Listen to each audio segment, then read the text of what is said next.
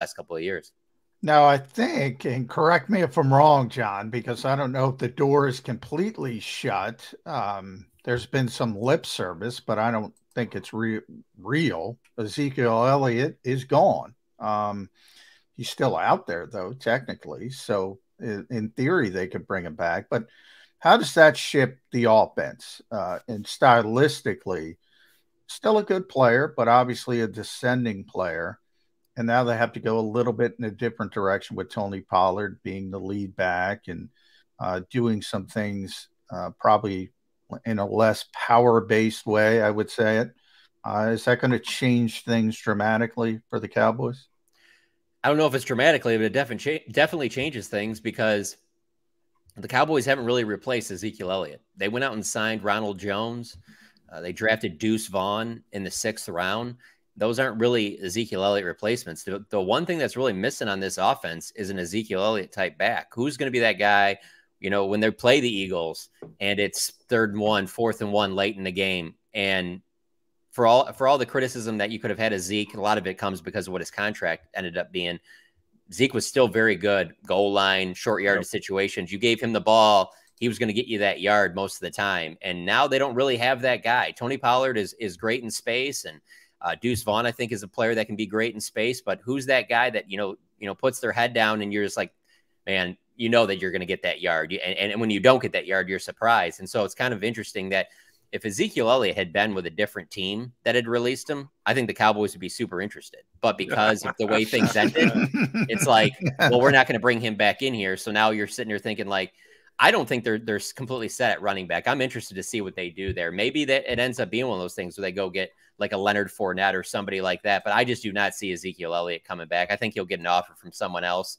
And obviously ain't going to be anywhere close to the money he was making before. But I look at this roster and I don't see a replacement. I don't see that 6'1", 220 guy that you're going to hand the ball to on 3rd and 1 situations right now.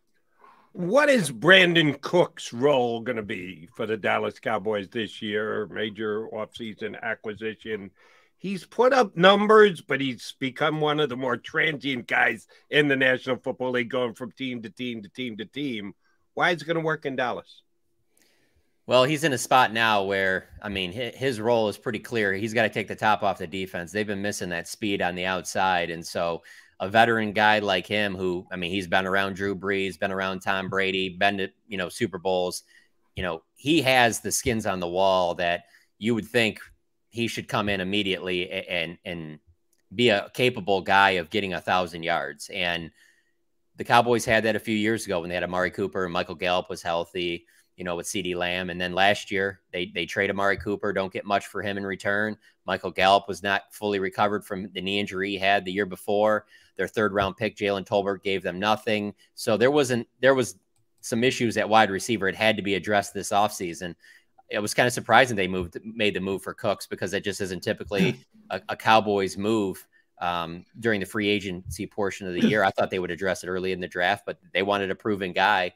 To now, Cooks is probably your 2/3 with Gallup if Gallup's all the way back. And now you're kind of back to where you have 3 formidable guys on the outside. But it is interesting, you mentioned it, as good as he's been for all these different teams, it is to be traded as many times as he has. And he's not like he's a cancer in the locker room type guy or anything like that. It has been so weird. Because he's had success.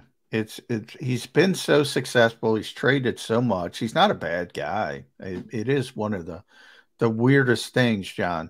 Their other kind of splashy free agent acquisition type move was more interesting to me. That's on the defensive side of the ball with Stephon Gilmore.